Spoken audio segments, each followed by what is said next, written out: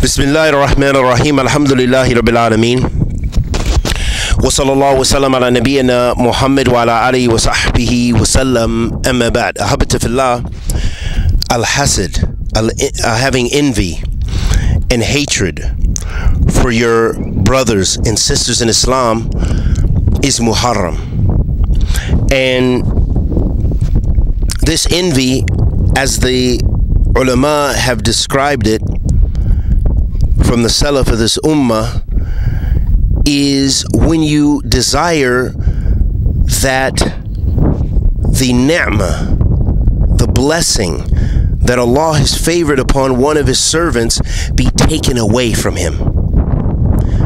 Just pure hasad, pure hatred, pure envy.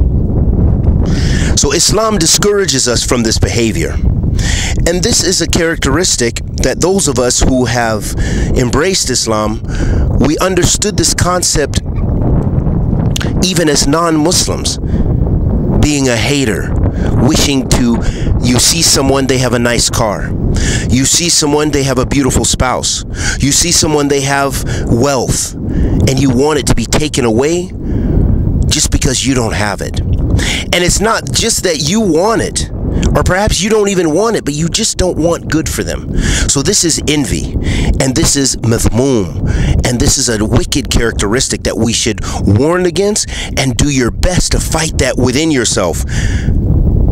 That whenever you see its ugly head reared, that you should fight it and say, Alhamdulillah for what Allah has blessed me with, and may Allah bless him in that.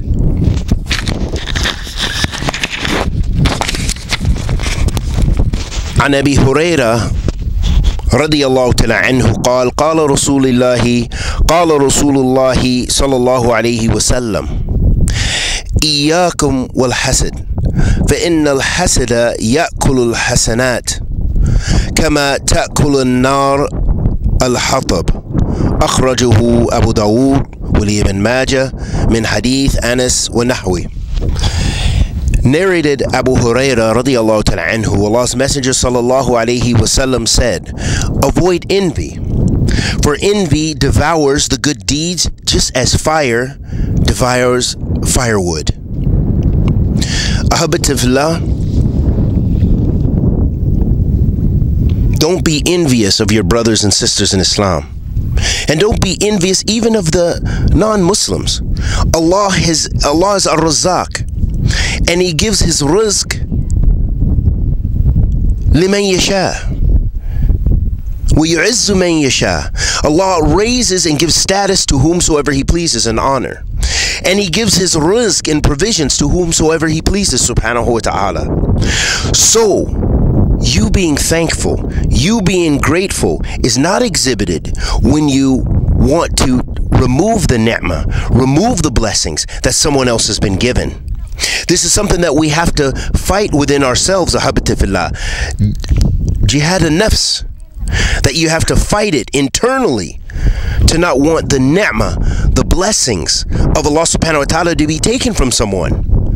And as we mentioned, some people, they want it to be taken from someone and they don't even want the blessing themselves.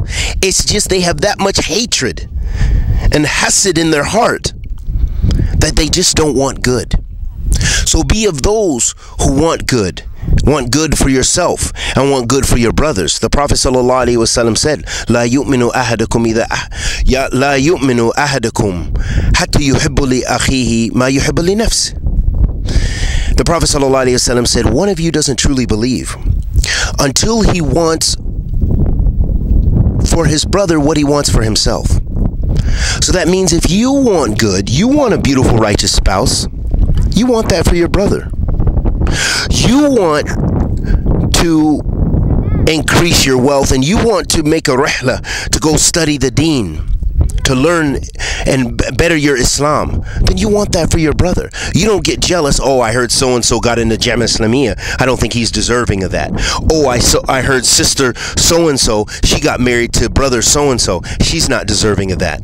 Oh, I heard so-and-so just got a really nice job. They didn't deserve that. And you want the ni'mah to be taken from them. This is evil. This is hasid. The Prophet ﷺ let us know it's muharram, and that it's prohibited, and that it's something mathmoom and evil, and leads to the fire. And as firewood eats up the dry wood, the envy, it eats up your good deeds. And we ask Allah the Almighty to accept our good and forgive our evil. Wa sallallahu wa sallam ala nabiyyina Muhammad wa ala alihi wa sahbihi wa sallam.